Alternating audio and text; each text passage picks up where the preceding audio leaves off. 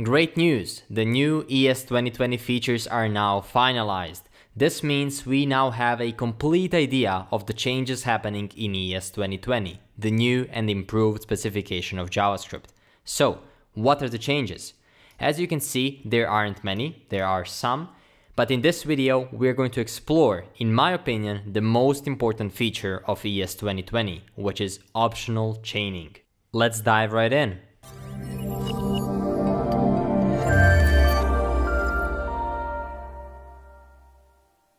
Optional chaining is the feature I'm most excited about in ES2020.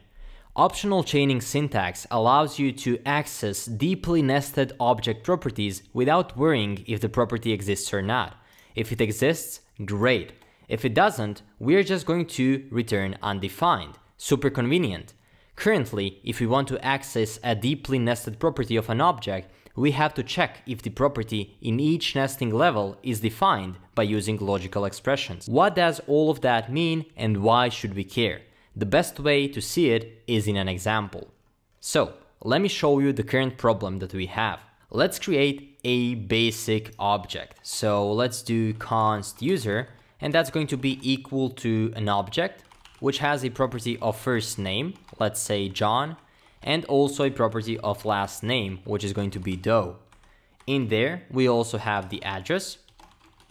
Let's say the city is NYC. The street is some kind of road, let's say test road. After that, we have a house, which is going to be another object. And then in there, we have a house number, let's say 5.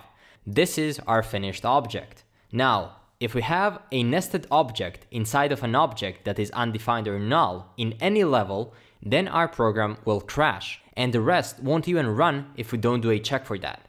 This means we have to check every level to make sure that it won't crash when it runs into an undefined or null. So let's say that we want to retrieve the house number. That's going to be easy, right? Console log. That's going to be user, that address, that house, and then that number. This is going to give us the number, which is going to be 5. Pretty straightforward. But let's say that we are fetching this data from the API, and for some unfortunate reason, we don't even get the address. Then the object would look like this. So we are going to comment this out, and the object, which is not fetched properly, is going to look like this, let's say. So the address is going to be completely undefined. With that in mind, what would our previous console log, this one here, return? Do you think it'll be undefined? So right now we are going to copy this code and we are going to head to the browser. So this is just the MDN page for optional chaining. You can also check it out. And in here, I just have the console open. You can right click and then inspect and open the console if you don't know how to. So right there, I'm going to paste our example. It's not going to be 5 anymore, of course. And you can see what happens. Looks like we got an error. What does that mean for our application? The entire code execution stopped. App crashed. We never want this to happen. Solution for this problem before ES2020 looks just awful. We first have to check whether user object exists. And we can do that like this. User and end. This is going to make sure that the user evaluates to truity. Then we have to check whether user.address exists. So we can do that by user.address. So if the user exists, then check for the user.address. If user.address exists, then check for user.address and then that home, or that was house. You can see that right there. And then finally, if that exists, then try to console log the number of the house. So if we now take this, go back to the browser again and refresh, as you can see, we are getting undefined. Nothing special, we don't get any value. But the main point of this is that we indeed do get undefined and the error is not thrown. Our application didn't crash. So to be able to achieve that, we had to do this ugly code. We can even bring it in one line, but still doesn't look all that better. With this approach, we wrote many lines of code and we accomplished to bypass the error and get only undefined. So far, this has been the only way to solve this without getting an error. Now we are going to dive into the ES2020 solution with optional chaining. With the optional chaining operator, we just need to use the question mark dot notation. Question mark dot. Looks a bit odd, but that's the new syntax. To access nested objects.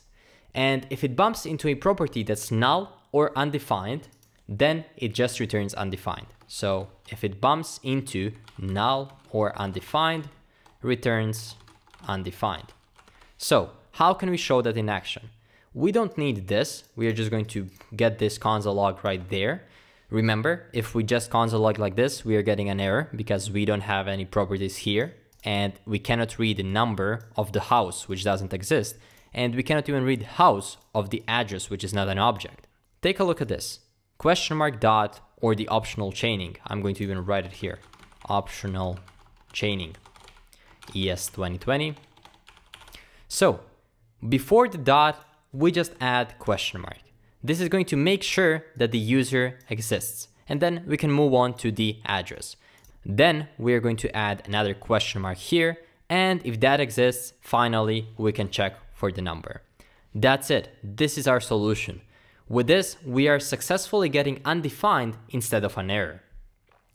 Let's copy this and head to the browser. So if you copy it and then refresh the browser, ignore these errors and warnings, and we can just paste the code.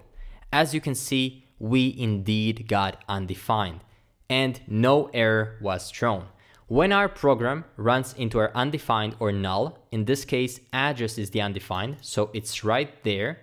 Instead of crashing, we'll just get back undefined. Otherwise, the return value will be the value of the property you wanted to access, as expected. Let's test that out. Instead of this user, I'm going to bring back our original properly fetched user. Now, if we copy this, go back, refresh, and then paste it, you'll be able to see that we should get back the number 5 as we expect. And we do. We don't have to write a lot of logical expressions just to be able to access a deeply nested object. The final thing you might be wondering about is how we do the dynamic keys. So, in objects, you can have, for example, a key of house and the number you want to access, but sometimes you don't have this as a string. So let's say you want to do const searched property, and then in here you get the actual thing you're looking for. In this case, we just have it as a constant, but sometimes you're going to get this value dynamically from an input, for example, or from anywhere else. So in this case, we have to check this thing. Let me show you what I mean when I say dynamic key. So let's say that we want to access this console log user.address.house, and then in here we want to access the search property, which is in this case going to be a number.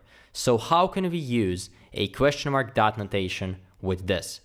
In here we don't have the dot, we just have the square brackets. So what can we do? For these things it's the same thing, right there. And you might think this is going to work, but we indeed do need the question mark and the dot for this to work. And that's it. If we just try it out and we try it on, for example, let's say this user which doesn't have an address, we can save it, copy that and go back into the browser, refresh. And now if we paste it, as you can see, we do get undefined instead of an error, which means that the optional chaining operator works successfully. That's going to be it for this video. If you'd like more ES2020 feature videos, let me know in the comments which one you would like and subscribe to see them soon. Have a great day and stay safe.